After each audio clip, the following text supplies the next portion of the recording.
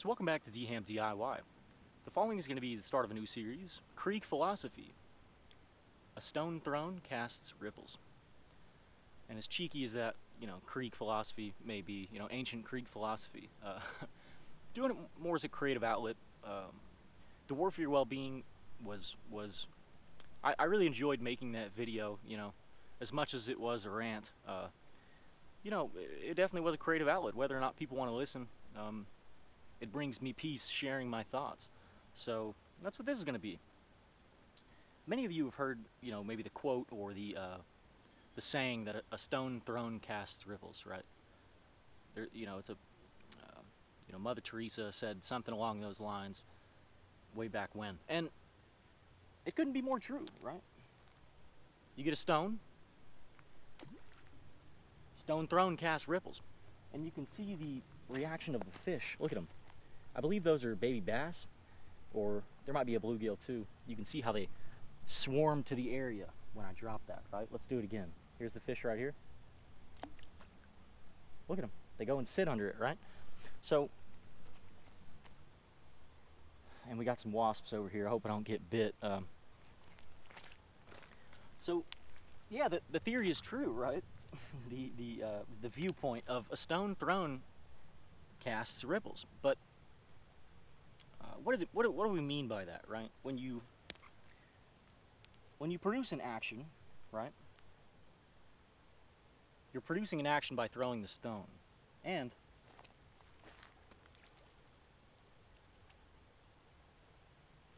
what you do and how you do it can produce varying effects. No matter how big of a stone you throw, it's always going to cast a ripple.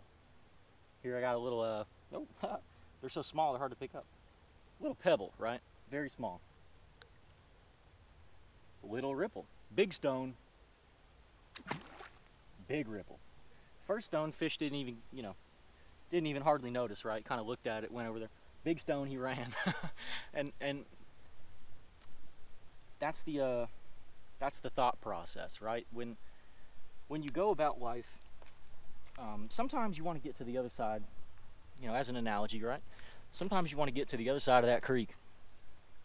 Whether that creek may be a successful business, right? A business venture, or maybe running a mile, maybe that's your goal, right? Point B, that's your point B.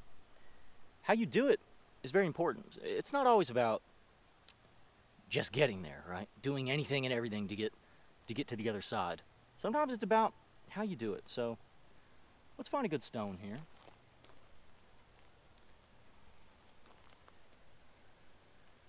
Let's say this right here is, well, we got two stones, okay? Well, let's get a terrible stone. One that I know isn't going to make it to the other side. Let's say we want to create a successful business, okay? That's getting to the point B. First one, let's say this is a,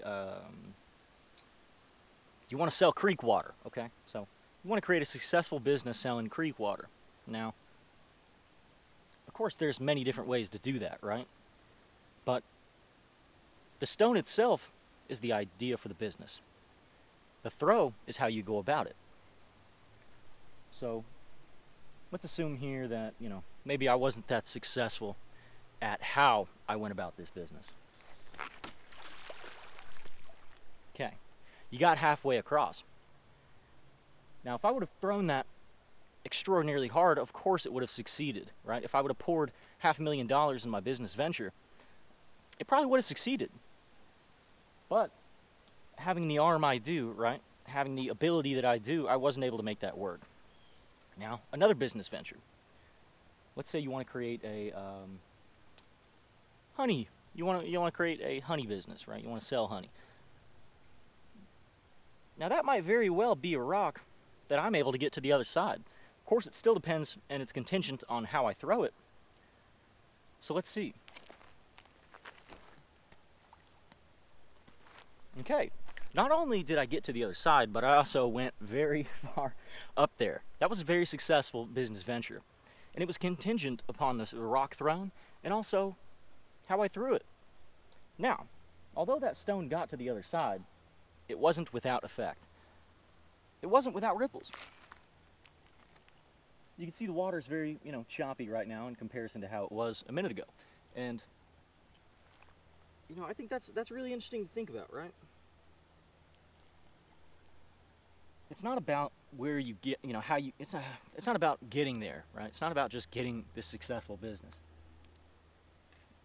but more so the ripples I created along the way. In order to,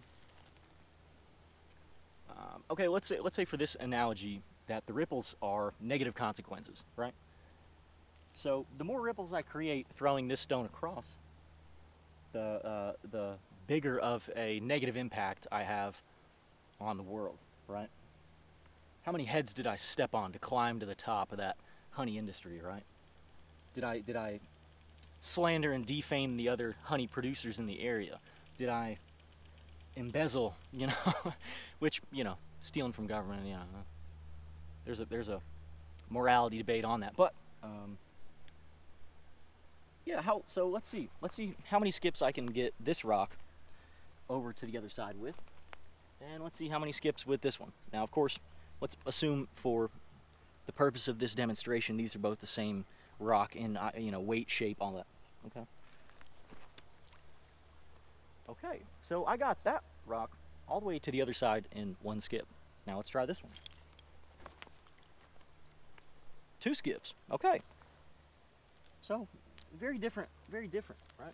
And of course, just for that particular analogy, we're going to be saying that the ripples are negative consequences. All right, so let's try it again. Okay, so so that business venture was a little bit dirty, right? There was some serious fraudulent activity going on with that one. And that's the philosophy in this. Not only do I think you can learn a lot from just going outside and using your head, but something about the water in the creek, being out in nature, it really aids in deep thought, right? It really aids in just kind of thinking about life. I think it's healthy for people to kind of think about things. And the stone thrown casts ripples. I always kind of think about that, and the chain reaction of events that you set into play on doing something very mundane, right? Maybe you took out the trash and you had a whole lot of hot dog buns in the trash. You throw it into the dumpster, and then a raccoon eats it, gets sick, dies because your hot dog buns in the trash can. And then maybe a buzzard comes along, eats him, but that raccoon happened to have some sort of disease, and then the buzzard dies too. And then you see a buzzard driving on the side of the road, and then the buzzard makes you think, I don't know, makes you think about your grandma or something, I mean, and you directly caused, you get the point, right? The chain reaction of events that you start by throwing a stone, what you do and how you do it results in the outcome of the amount of ripples, right? Maybe there's the tiny rock, a mean post on your social media platform of choice, right? Now, who I throw it at?